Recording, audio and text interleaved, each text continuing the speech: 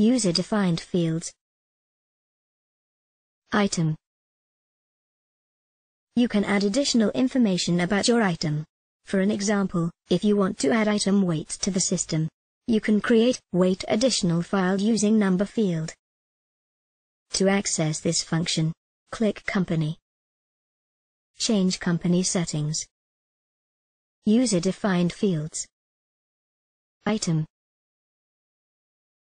There are 4 types of fields. Text. You can enter an alphanumeric description of up to 50 characters. Numeric. You can enter numbers. Yes. No. This is a checkbox, which you can check or uncheck.